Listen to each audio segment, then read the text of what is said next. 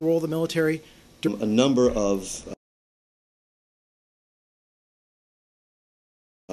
original documents and excerpts from them with ties to al-Qaeda participated in the attack, end quote.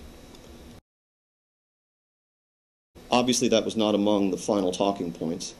The article goes on to quote from contributions to this drafting process from Victoria Nuland and other officials by name. So first, I wonder if you can tell us why CIA's early determination that we do know that Islamic extremists with ties to al-Qaeda participated in the attack was stricken from those points. Let me say this. We regularly discuss our public messaging with interagency counterparts. That's part of what happens in the interagency, but we're not going to get into the details, James, of our internal deliberative process on these. And so we continue to be transparent with the Congress and have been, and shared thousands of documents. The issue of talking points has been something that they've looked into.